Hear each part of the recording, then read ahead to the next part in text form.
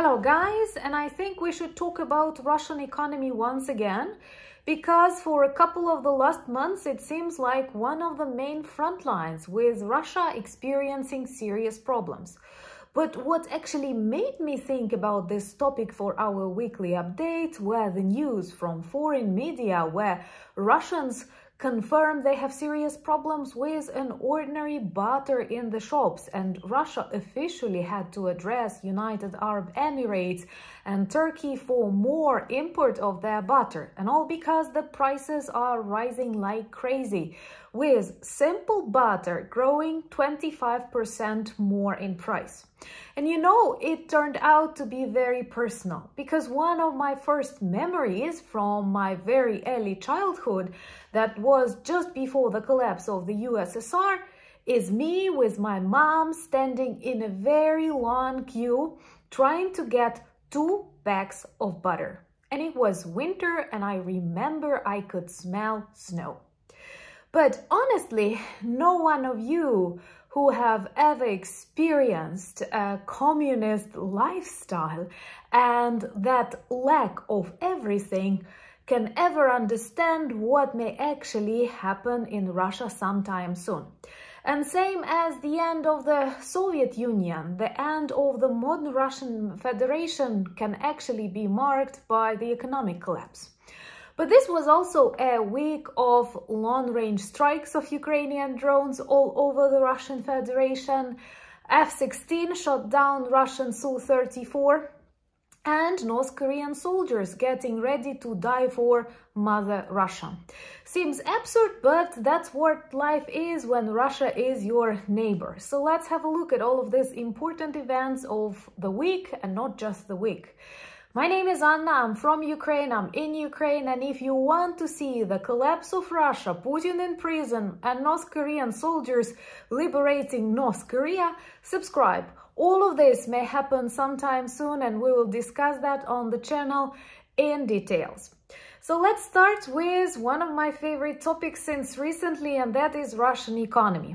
First of all the world was discussing the historic rise of interest rates. Now it is 21%, and they had to raise it 2% more, which is insane and was unpredicted even by the economic experts.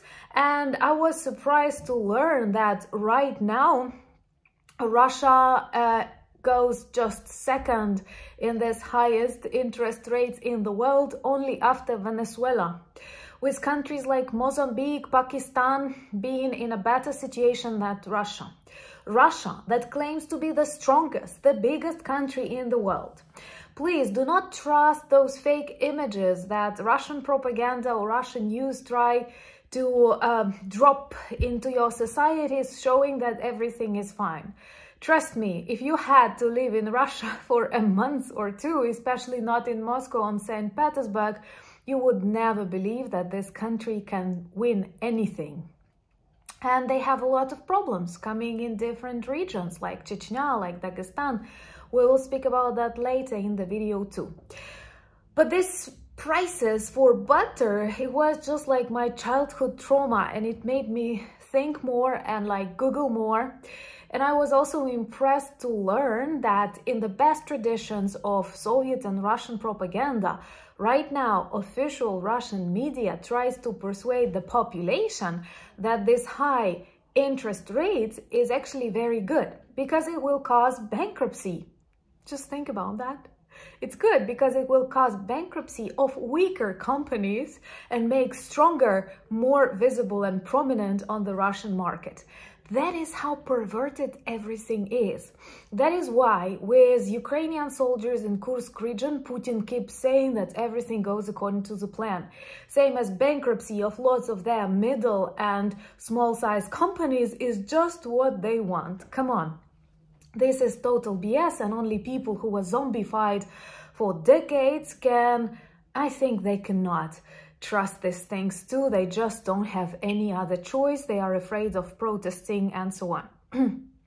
But Russian experts keep making it worse. They also say it's not very wise to have deposits in banks. Well, that's obvious.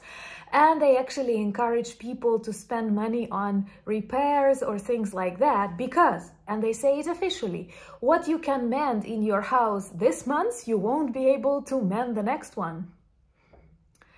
Okay, let's watch what happens next. But honestly, I think that economy can be one of the main reasons that will fasten the defeat of the Russian Federation. Subscribe to see that and discuss it.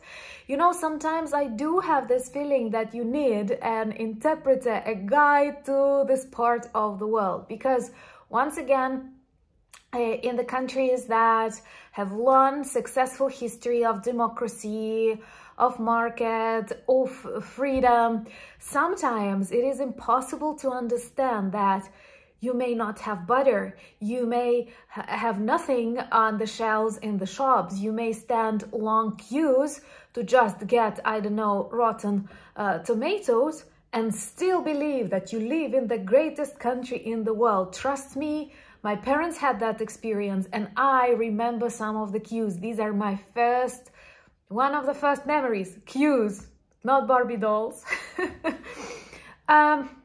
So let's continue with more of the military success, and until we are not allowed to use long-range missiles, even with North Korean troops coming to fight together with Russia against Ukraine, we keep training our drones, and this week they have reached lots of different locations, and I think that these long-range drones will develop. Of course, they will not substitute missiles because obviously they cannot carry that much explosives, but they definitely send beautiful messages to the population of Russia, demilitarize Russia, and illustrate that the country is totally unprotected and their air defense systems do not work properly. This week, drones visited Bashkortostan. They also visited Chechnya for the first time. And Chechnya seems like another brewing, is it the correct word, area in Russia that can cause problems. Chechnya is a very rebellious republic.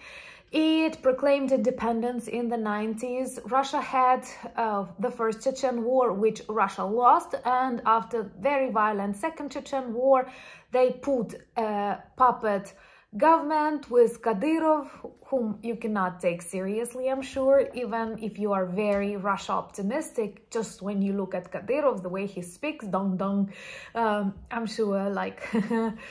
right now, there are lots of things happening, starting from the neutralization of Russian military guard soldier and finishing with Kadyrov's quarrels with the deputies from Dagestan, but all of them represent Единая Россия, the president's party. And this tension is growing. By the way, I have seen one video about the issue with clothes, because Dagestan, Chechnya are Muslim countries and they want to introduce hijab in Russian schools.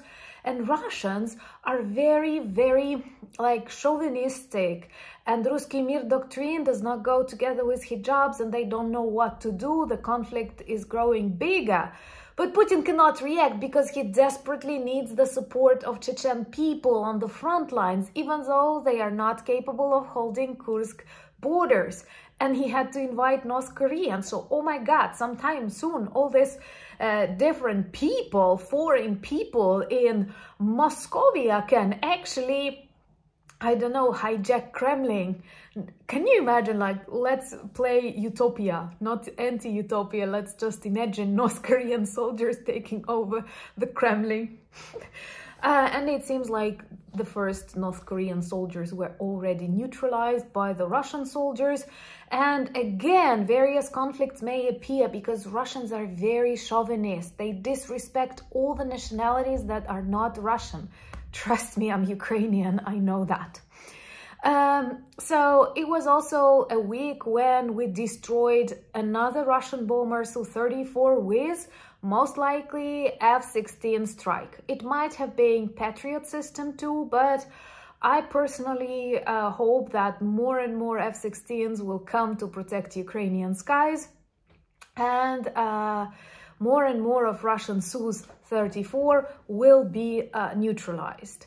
And it is very important to demilitarize the Russian Federation because if it has some weapons left, in 10, 20 years, it will create another dictator.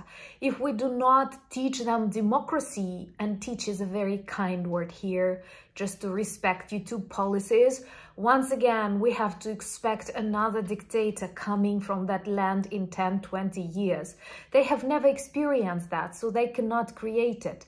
They do not protest, and it is actually difficult because when I want to understand what Russian people are worried about, what they are afraid of, try to, I don't know, send some messages, I realize they don't have normal surveys. They don't ask people their opinion on the streets because people will never express their opinion freely. I know some of you watch this soft Russian propaganda channel for 20, and oh my God, you see that literally like every person is afraid to express his or her opinion. But somehow they believe it's normal. Can you imagine this level of fear, this level of suppression in your country? That's insane.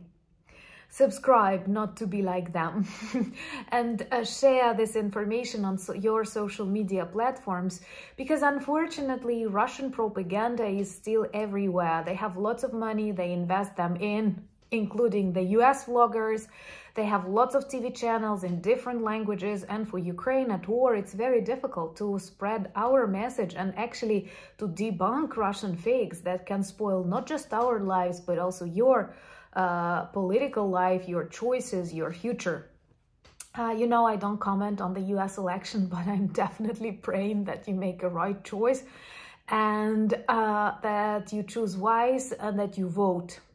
Please do remember that many people around the world are waiting for the results and are hoping that you will make a right choice.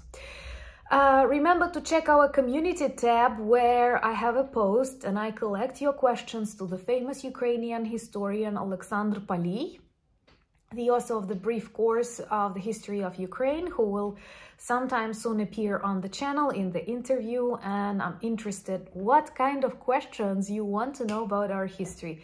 That is such an inspiration, so please visit that post in our YouTube community tab and give your questions. The most liked ones I will choose and I will ask Dr. Paliy. Join me on X, Threads, Discord and Instagram. I share more of everyday life there. Thank you for buying me coffees, becoming my patrons and sponsors of the channel. This means a lot. This adds inspiration, strength, and more of good projects to come soon, one of which is Russian Paradox. And check our merch shop for lots of good items that can work well as reminders and conversation starters about Ukraine. But most importantly, thank you for standing with Ukraine. I love you, we are very grateful. Slava Ukraini!